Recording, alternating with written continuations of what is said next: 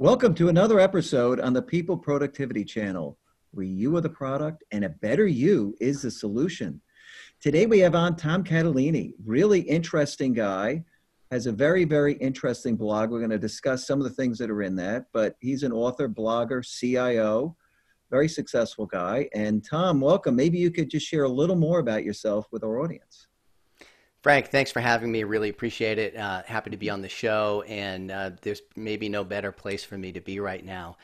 When you talk about a better you, I feel like that's what I am trying to put forth in a lot of the content that I create on the blog and in the books I've published and the things I participate in. It's really questions I'm trying to ask and answer for myself and then share with others around the world. Anybody who wants to read the blog. And hey, let's get the plug in right up front, right? Work smarter, stress less. Stress less. It's a real interesting blog, and you put fresh content out there every week. Yeah, so that's what I see as it's a job for me. It's sort of my side hustle is to create that content once a week. It's a promise I've made to myself and to the audience. And it's a good, healthy exercise I have found for me to clarify my own thinking, process things, and then put it out there. And then I love to hear from people who read the blog and sign up on my email list to hear some feedback and whether it's support for an idea, a critique of an idea, a new idea, a particular challenge they're struggling with. So I really love, as you do, the human side of the work that we're all faced with, because that's what really ties our work life and our personal life together, was we really don't have a work life and a personal life. We're one person who is integrated in doing these things. And I think the more we synthesize those ideas, I know you believe in this in your work, the more successful ultimately we're going to be in our work, and also maybe better settled in our lives, right? We don't like that stress, that feeling of anxiety, that uncertainty, that cognitive dissonance that can come from feeling like we don't have everything in balance. Yeah, I mean, this is, I love having you on because these are challenging times and people need to take a step back, rethink things, try new ways of doing things. And you've really confronted many of the issues in your blog. And maybe we could just, really start go through some of them right here. Sure. So you talk about the importance of networking during a pandemic. Why don't we go into that a little bit, Tom? Yeah, and I think that's it. So networking was important before the pandemic. It's important during the pandemic, and it will be important for all time. So, and I think a lot of us know and believe that and try to participate, but the traditional things are now removed. So what do we do during the pandemic? Hey, I'd love to meet you for a cup of coffee. That whole face-to-face, let's get together, do a little networking, much harder now. That, and even the easier path is just showing up at events, right? A big part of the reason you go to a conference or an event is the serendipity of it, meeting somebody in the line for coffee. Yep. So right on. That is why people go to collect, make connections, hook up on LinkedIn, stay in touch, hopefully. And now you are denied that. Yeah. And it reminds me of when Eric Clapton had the song Layla back on, I'm an old guy. So back in the days I absolutely have always loved that song. I still think it's just it's one of those songs that just is eternal. It works. So do you remember when MTV Unplugged was a thing? And so you get an artist like an Eric Clapton who has a big electric band, and you put him in a room and they go acoustic, right? Yeah. And he did this new version of Layla. And I remember an interview that he did back then, and he said, well, it was interesting to contemplate this song. What happens when you deny it the riff, right? So that catchy electric guitar riff is what is the hook for the song. It is. And so he came up with another incarnation of it that totally worked. It's beautiful, at least on the same level, if not better than the original. I've got to go look this up now. Yeah. Oh, yeah. You should watch this and see if you can find the interview. So now we are denied the obvious path of going to a network event, meeting up for coffee or lunch, something like that. So what do you do? So I think it's something that we always should have been doing. It's something that I've been practicing myself, and that's what we're talking about the blog, is just creating content and networking online. And I think it's, look at these social channels have been around for decades now. There's no excuse to not be on them. That weirdly used to be a debate. You have to be on them. Yeah. Right. And so, you've got LinkedIn, you've got Twitter, you've got a blog, you've now got podcasts, you've got video channels like we're doing Yeah. right now. So there's a lot of ways that people can go out and just share what they're thinking, Yes. share their expertise, share their insight, share their perspective, and just put it out there, and you will naturally attract other people. And what we talked about at the beginning, like for me personally, it's Yeah. a personal exercise that is totally valuable for me. Even if nobody ever read the blog, it's a useful exercise. So I believe in that wholeheartedly. And I think that, the networking without being able to go out, you are still very much free to put digital content out there on a number of platforms. Exercise your muscles in thinking and publishing content. Might be a new experience for some. You can start Yeah. small. You can dabble in, and you can connect with people all over the world. Instead of who happens to be in that coffee line, it could be Yeah. somebody in a different country who And reads what you put out it there. really helps people define their brand in an online world, this whole digital world. That really matters. Who are you? You can put it out there. It's really part of their resume.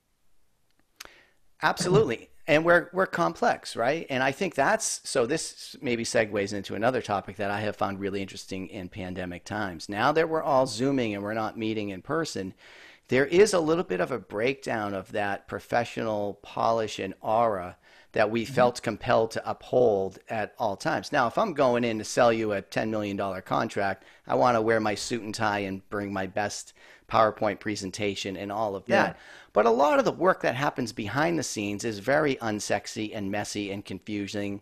And now I feel like that's coming a little bit more in balance. So you and I are both on a Zoom. I've got clutter behind me. I can see Yeah. your office. If your dog walks in, I'm going to see your dog. And it's not really that big of a deal. No. So I really like that being able to present ourselves a little bit more authentically. I don't. Yeah. This is not something I'm suggesting you go crazy with. I'm not wearing my AC/DC T-shirt Oh, or yeah. have jackhammers going off in the background. That's annoying. But I do find it somewhat exciting to be able to get to know other people in a little bit more, what feels like a more personal and complete picture I agree with of you. who I'm dealing with.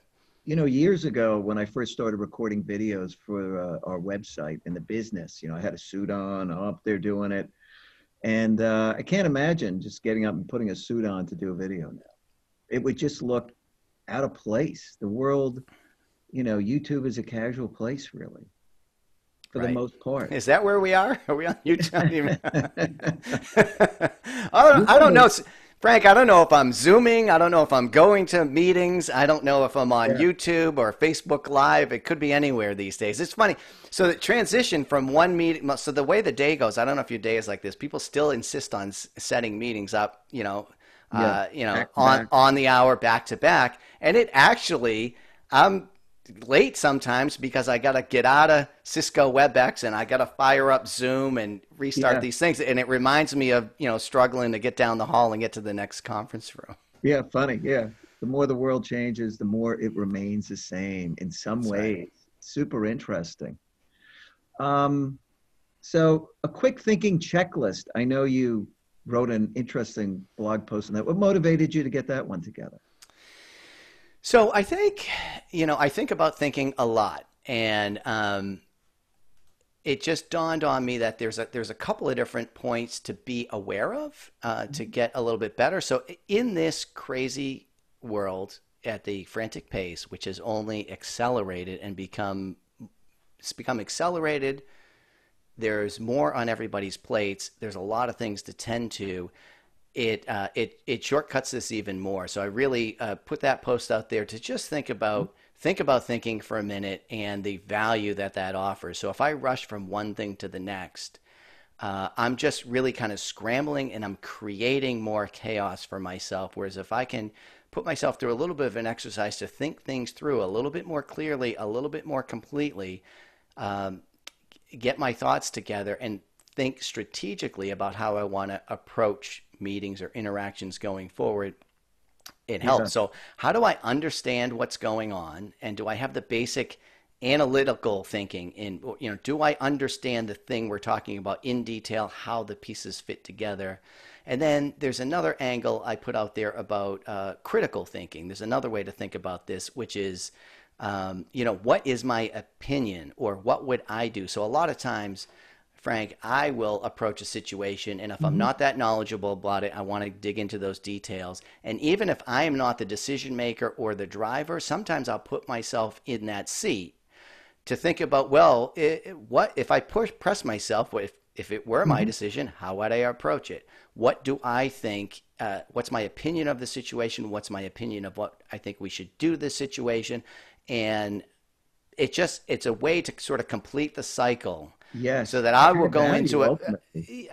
I'll be able to add value, but if I'm working on that myself, and there's different levels to work on that on, right? So that Hmm. could just be a simple exercise that I'm working on before I participate in some collaborative working experience. Um,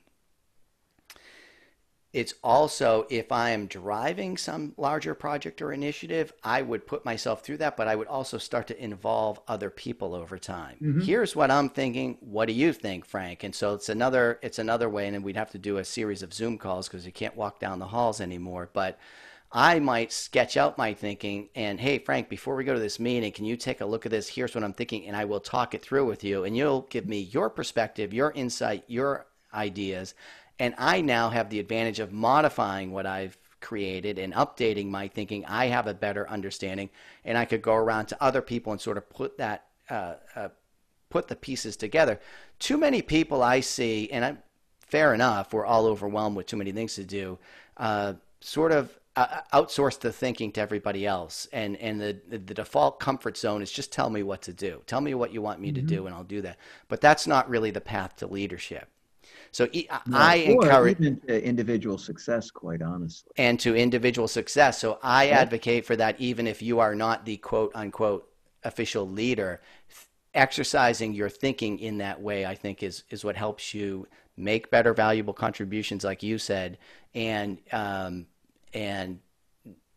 think like a leader. Lead yourself. Hmm.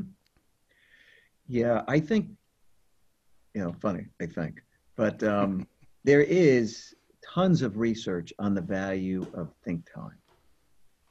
It really matters. And, we did a study. Basically, we got assessment data from 300 corporations using our model of what drives human effectiveness and, corporate effectiveness. And the best performing companies in this fourth tier, interestingly, they had people answered they had think time. So it's incredibly effective if you want to build a digital enterprise where people are actually going to innovate because they need that think time to, come up with the creative ideas. And everything in the world is designed to keep you from having that think time for yourself. Yes. Because, so I got 5 minutes. What do? I start scrolling Twitter, or let's see what's on YouTube, or, there's so much information coming at us. We can kid ourselves into thinking that we're doing work when it's maybe not that productive. So Pleasure. there's, that's why I think, a couple of things come to mind. One is the idea of scheduling a meeting with yourself, Hmm. which is basically blocking out that think time, just as you're suggesting. And I've Yeah. absolutely done that in the past in my calendar, like the day of back-to-back meetings. Never mind the logistics I was joking around about, the Yeah. equivalent of getting from one conference room to the other. It's just not. And I have found in the past, even if it's 5 minutes by myself between meetings, I I'll go. always guarded some time and made it my own. Yeah, Always. you have to. Otherwise it's just chaos. You need that time to think, reflect, to maybe think through things like you were saying earlier. That's important, because that allows your mind to really begin to organize a lot of the information that's swirling around. Yeah, and so that's where the idea behind that post is maybe a little bit of a checklisty kind of thing. Is, what is my thought process for considering this? Do I understand the pieces and how they fit together? Do I Yeah. have a judgment I want to form on that? And what do I think, if I was in charge of the world, what would my plan be going forward? Those are just some suggestions to think about, and that helps you start to appreciate other people's perspective, which is, Hmm. it really kind of forces you to elevate, and that leads you to, well, maybe I ought to go talk to Frank about that, or so and so about this other piece. And I really start to see the gaps in my own thinking and awareness and ability to evaluate Hmm. something. So I'm on board with think time. Yeah. And, people are distracted. And, they typically, most interruptions, 43% of interruptions are people interrupting themselves. And they've done studies, either going to the phone, having a text pop in, going over to look at a video, more entertainment related, checking out what happened in sports, if there were any going on. But that is the study. So people tend to interrupt themselves all the time. So not just scheduling time, but putting a having a clear space where you can work, where you don't have those distractions. Yeah, Frank, want to know the best way to get your closet cleaned at home? What is it? Sit down to write a blog post. And you go, well, wait a minute, I can't do this right now Yep. until my closet's cleaned. And then, well, okay, now the closet's clean. Let me do this. Oh, wait a minute, I haven't finished the dishes yet. Or let me check that sports score. Or Yeah. let me read that article. So, It's so funny. this procrastination is another fascinating human phenomenon. It And one, is. one, It one is. trick, one trick I've used with myself and written about in the past too is something I decided to call productive procrastination. So I would make a list of things to do that each one of them were productive. So instead of cleaning my closet, maybe it's filling out my expense report. So, Mhm. okay, I'm going to procrastinate from this thing, but I'm going to pick something else from the list, and it's still something that's going to be Mhm. productive. So, I don't know if you have any ideas on sort of personal hacks like that. Like you said, interrupting yourself. So, I'm always trying to figure out how can I trick myself Yeah. into doing better work. Well, you've got to schedule that kind of fun time or do whatever you want time into the schedule. So you have actual work time and the whole notion of scheduling it, and then tracking how you're doing. Did I follow the schedule today? No. What percent of it did I follow? Oh, it's about 50%. So tomorrow, shoot for 55%. Yeah, Don't shoot for 100 because you're not going to do it. right. And then you'll just say, this doesn't work. But, make progress in little steps. And that is motivating. This whole notion of people trying new things and feeling unqualified. You wrote about that. And we're at a time where people have to really explore and try new things. So I put out a book a little while back called Career Leap Year, and it's 52 ideas. And the idea is to take on one a week and try some different action items that I suggest in that book. And that's the whole idea is sort of stretching your comfort zone to get Mhm. out there and try different things. And in this time of the pandemic when everything's up in the air, I think people are getting more comfortable with that. But I also want to put out there a little bit more encouragement in that area because anything that you and I feel very confident and qualified in, we weren't born that way. We got there by first, experimenting, Mhm. struggling, learning from that. And I think that's a lifelong skill Yeah. to learn how to take those things on. So when I'm suggesting to folks the way to network nowadays might be to put out original content on a LinkedIn, a blog, a Facebook Live, whatever it is. And for many people, they're going to be uncomfortable with that. They maybe reluctantly participate in these networks. They got on board. They're sort of waiting for the magic to happen. But if you take those baby steps, and I can assure you, my first blog post was horrible, and some people would read the one I put out last week and say it's Yeah. horrible. I don't know, but I know for sure that I'm getting better and I'm feeling more comfortable with it. So any of Mhm. those baby steps, anything that pushes at our comfort zone, is going to be valuable to us and others over the term. But I think the Mhm. deeper we get into our careers, we feel a little too settled in those areas. And I think just remembering that it's okay uh, to be unqualified because we're all unqualified in more things than we're qualified in. So Yeah. why not stick a toe in the water and start to check some things out and learn from that experience? Yeah. When you look at a little child learning to speak, they try to make a sound and they're learning these different, phonemes. And, they start off and they can't make that sound. And slowly but surely, after maybe 100 attempts, they get it. So this is the nature of being human, is to deal with that. Just plow through the imperfection. I think you're You have to. exactly right, but I'll tell you what, it's easy for kids. We all have that ability, and we don't think about it. We don't hesitate No. as kids to step out there, but we slowly learn over time that we hesitate and we talk ourselves out of it. And I think at this Yeah. stage, and once you get deeper into your career, you really need to sort of tap into that. And it's not Right. a big deal at the end of the day. I mean, I think back to putting out my first blog posts, like 10 years ago, and I've had a number of blogs on different topics. Hmm. And I thought, I put it out under my name. It's on the internet. Anybody can see it. And I thought, boy, when I show up to work tomorrow, this is going to be weird and uncomfortable because people are going to say, I disagreed Oh. with your idea. I saw, who are you to put a thing on the internet? And Hmm. it's, by the way, it's not a good idea. And meanwhile, I walk down the hall the next day and for many days after that, and there's silence because nobody is really paying that close attention to what you're doing. Not at all. There are And billions a, of things getting posted every day.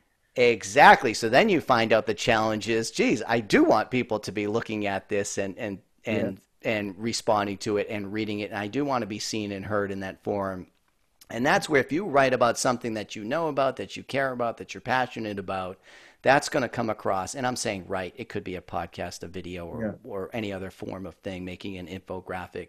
But if you put things out that you really are interested and believe in, you are going to find other people Hmm. out of those millions that are attracted to that, and you're going to be glad that you did connect with Yeah. those folks. And taking interest in things reminds me of your blog post, Take the Long Form, right? So in this, I am it's an ode to things that are in long form, right? So I like to read books, and well, I don't know if that's the place to start. Maybe a better place to start would be what you were talking about before, right? Where we have this barrage of 24-hour news cycle.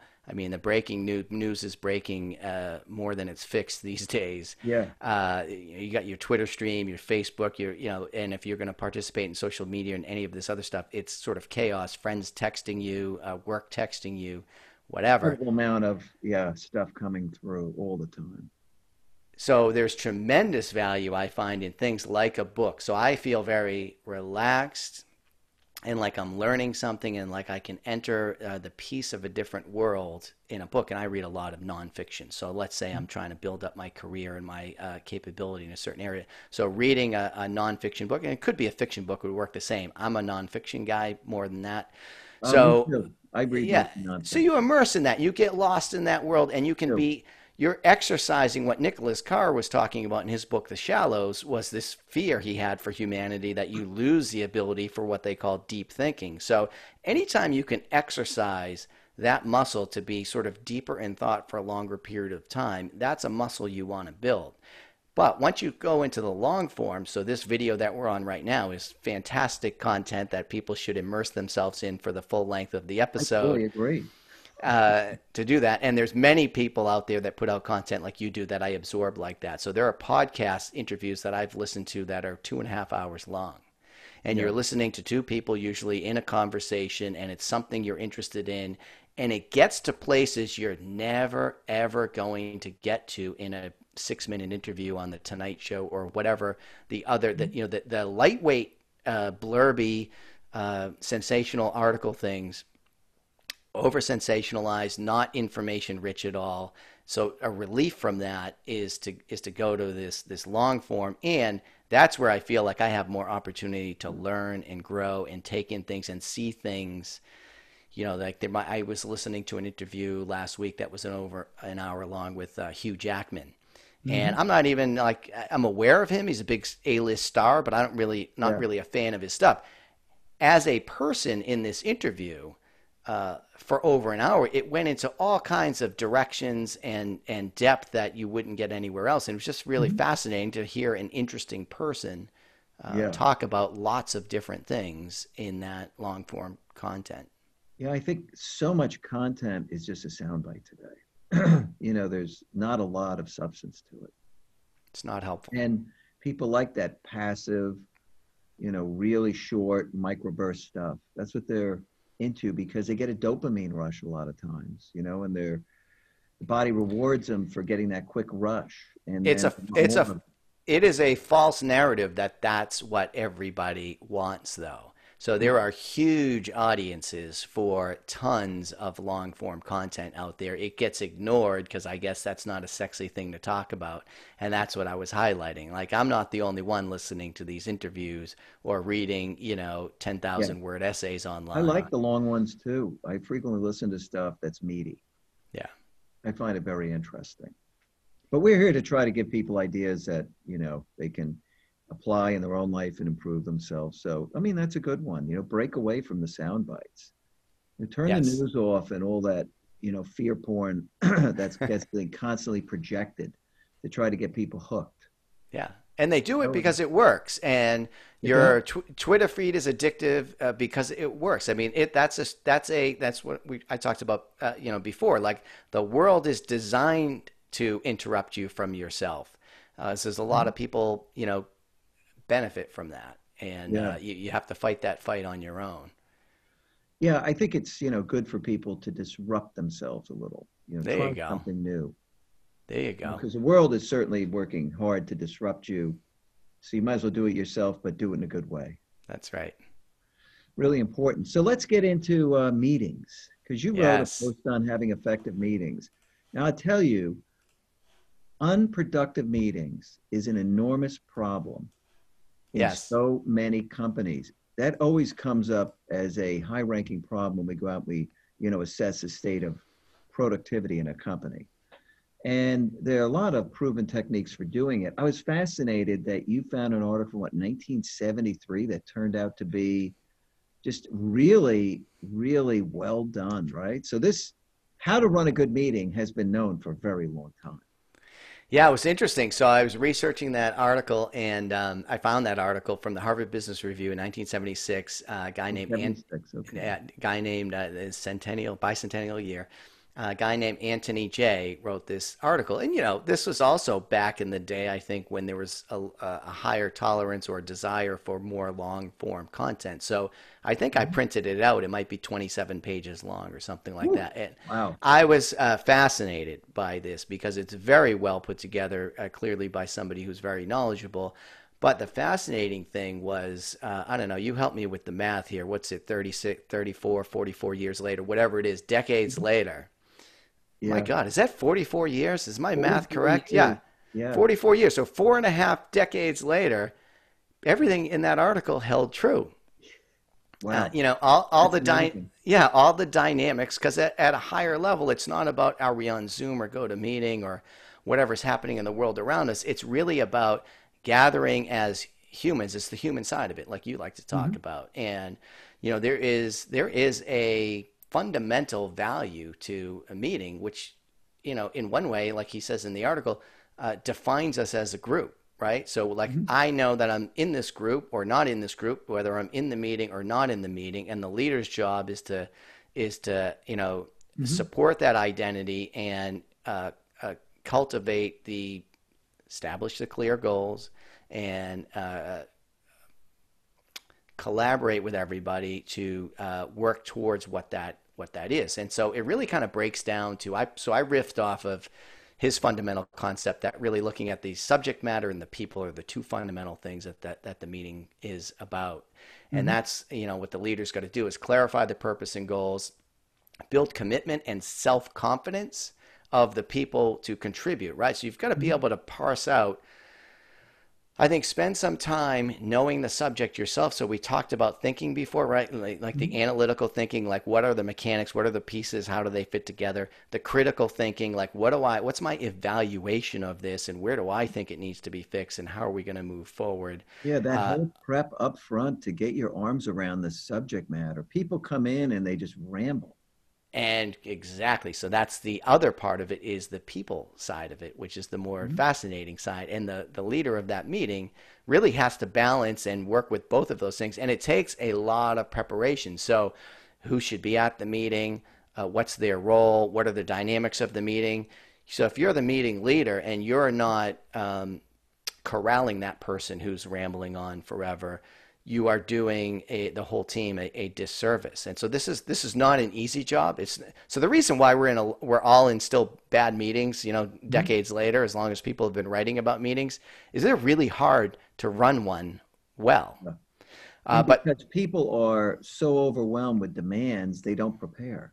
so you have to make it clear what you're expecting of them in the meeting. Yeah. And I'm arguing in this article that it's your job as the leader to help them prepare. Frank, we're going to the meeting next week.